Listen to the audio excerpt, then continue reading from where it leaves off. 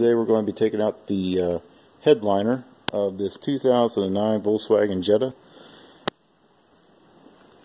It should be similar to all the Mark 5 Jettas out there. I believe they range from about 2009 up to 2015 or so.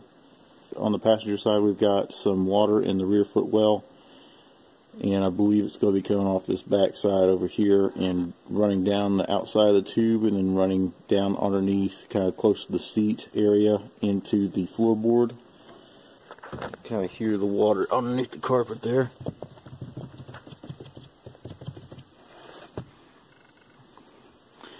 So the other side is pretty much dry, just this side over here is the one that's wet, so pretty sure the tube coming off this back of it, this rain channel over here, the tube's probably going to be loose, and after a while the rubber and plastic just shrink and it comes apart. So when I get up in there I'll show you, but we're going to be having to remove all these plastics all the way around, and all the center stuff, the lights and all that, and it's going to drop it down and we'll take it out. I'll show you the process. Alright, so I'm going to go up in here, a small pick or screwdriver, ties down on it, up in there, drop down, rotate it down and out. You're going to start from the center. This one, slide your trim remover tool, screwdriver side to side. It should pop down, pull back towards you, it should come out as well. And you take your trim remover tool up here, slide it across, and it will pop off. Just got all those little pins right there. Alright, this piece is going to have two screws, one right there, one right there. Once you get those two out, there'll be some snaps on top of it there. You get those snaps there and there to pop out, and this whole thing will rotate down. You'll have two connectors, one right there and one right there. This is that one, and that one right there goes in here. This black one basically just has a little snap on it. You'll just have to yank on it some, and don't yank on the cords, but I got a pair of pliers here, and put on it, and just yanked it back and out of the housing.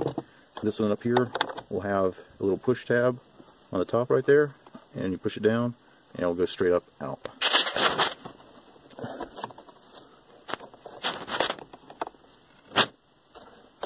This one here you want to do up in here, let it back it out. Just got these little push tabs on the side of it here. You have to push those two in and just pull back. Want to make sure you get this third one so people don't, and it breaks it there, because it looks like it wouldn't be involved with it, but it is. Then you've got these two more screws right there and right here, and we'll take those out.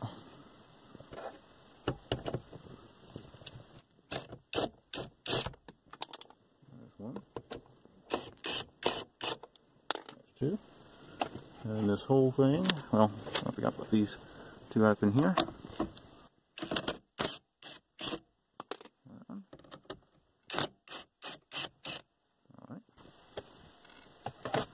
Once you get those out, the whole thing should prise down out of the hole. With on the edges, it should rotate down and come out. And that's what you end up with. Alright. And I usually try to put the screws back. If they're not in the way, just put them back in the original holes. If they won't, go back into the holes. Then if they're going to be in your way, just put them into a little catch jar somewhere, and you can go ahead. But at least if you put them back where they should be, then you're not going to forget exactly where each one of them went. Alright, to get this light loose, we'll take a pick or a small flathead screwdriver, and we'll stick it in from the outside back. And there's a little metal tab up in there you're going to push on. It'll come out right there. And we're going to just wiggle this down out. And it's going to have the same style push together and pop down. There you go. Just push those two little tabs together on both sides, a little pinch and push back. Just want to slip them back up in there so they're out of the way, they don't get caught on anything. We're going to start with these. We've got these little flip down tabs here.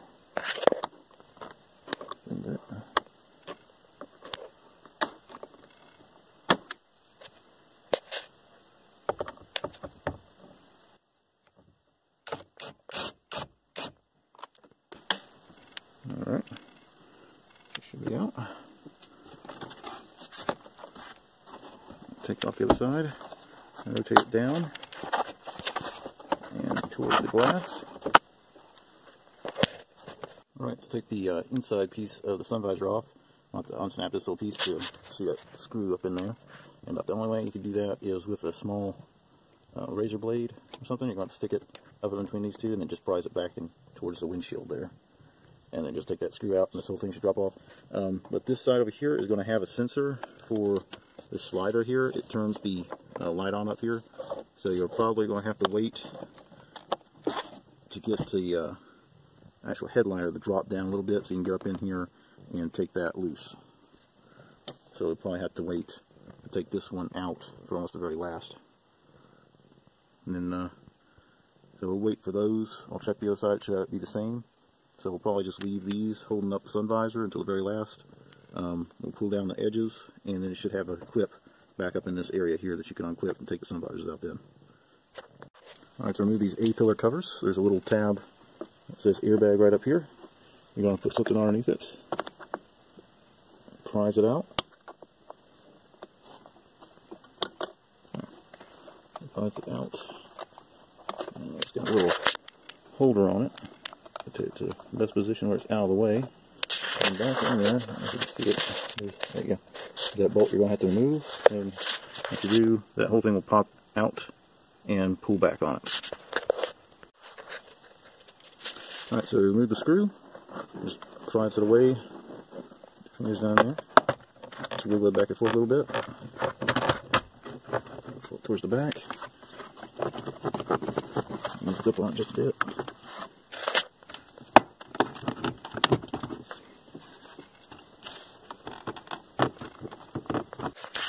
And so you will have to remove this side cover, and there's a plastic trim piece right here, and it goes through the front of that. And all this is just snap on, so just pop it away, pop that one back, and then get into that one, and then the whole thing should come up and out. And there's your tabs. That's your screw. And these are the two snaps on this end. And then one down there at the bottom near the windshield down there. And set those up in front of the windshield there. And it'll be the same for the other side. Alright, so we pull in this handle. I'll take that off, and there's these little snaps. You have to put the thing up in there, push it down. Same on the back side here. Push them down. I'll actually hold the handle in the down position somewhat for you. I'm going to do that 4 times around the car, and the handles will be off. Alright, so there's this little airbag sign here. Just prise it off with a flathead or a pick. And back in there, there's a screw. I think it's T25. And then just try not to drop it down in there. Take that out, and then this whole piece should unsnap and come in. And hopefully it'll slide down enough just to get the roof out. Alright, so once you remove this bolt, slide this piece all the way to the up position, and then you're just going to start prising this off around the B pillar, and then there's a pin back in here. Just be careful with that. Slide your hand back there, popping it off, and once you come off, it should come out of the roof there. You can just let it slide back down, and the pin just sticks right in that plastic spot there. Alright, so once you come to the back, you want to go ahead and do the same thing. Take the headrests off all the way across the back, and then you're going to start with taking this light down. Basically, just run your fingers all the way around. It should pop down and out. Take off the cover. And on each side of it here, there's these two little snaps. Should hold it up in. Should just pull back and pull down both sides. Drop down out there. And you're going to have the same style connector on this side. We're just going to squeeze it together and it should pop off. With one hand's not easy. There we go. Alright, so there you are. And just sit everything all the way in the back. It won't be in the way. I'll start with that and this cross trim on the back window. Alright, so this trim piece is going to be held up by a few snaps on the back side of it. So once it pops down, I have all these snaps. One of them, there'll be a few probably that'll just snap out. It won't come down with the trim. And you'll just have to put them back in before you lose them. You just want to pinch it. So click it and slide it back into its slot.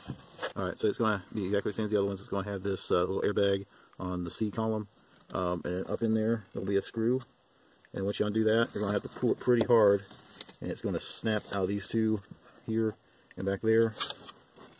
See the little snaps right there, right there, and then once you do, it'll raise it up and away, and it will come out. And I think that's where my leak's going to be, because you see right down in there, I already got water in there. So I think that's going to be my problem. Well, at least we know that's it.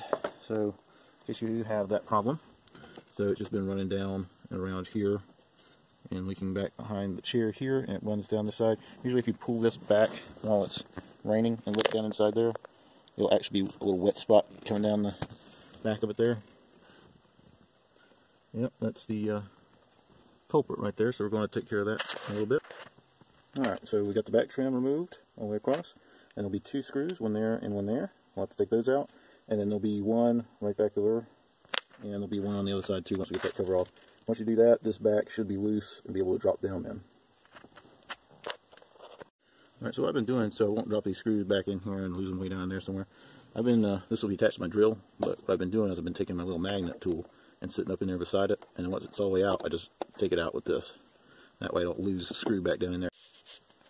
Alright, so there's actually going to be four. There's going to be those two up here, and there's actually going to be one right up in that hole there. You should be able to see that one. Yeah, right there. There's actually going to be four all the way across the top. 1, 2, 3, and then 4 over there. And then the two of them on the bottom over here. And then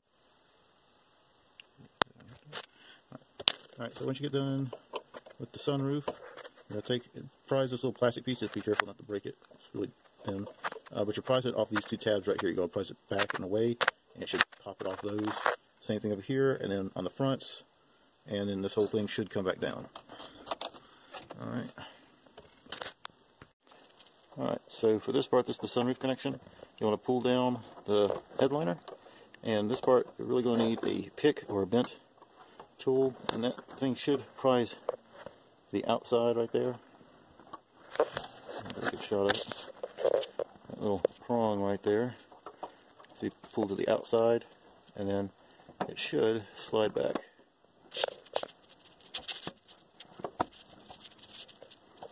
There, just like that. And you can get that out of the way. You're going to have to pop that loose up in here. I need to pop this and get it up in there. I need to pop that down through so you can take the thing out. There you go. Just slid it out.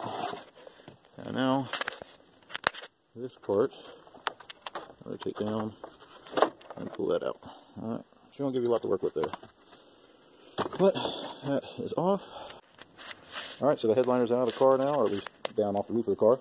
Now you can see these clips really nice. All the way around.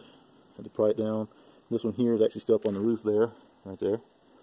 Yeah, so once you get the little plastic pieces pried off of these right here, there's actually some out on this one too. So there's actually 4 places that you have to pry the little flathead screwdrivers that have to pop down in the center. Just don't let it fall without taking these loose, because there's just these flimsy little wires that's going to be cut if you do.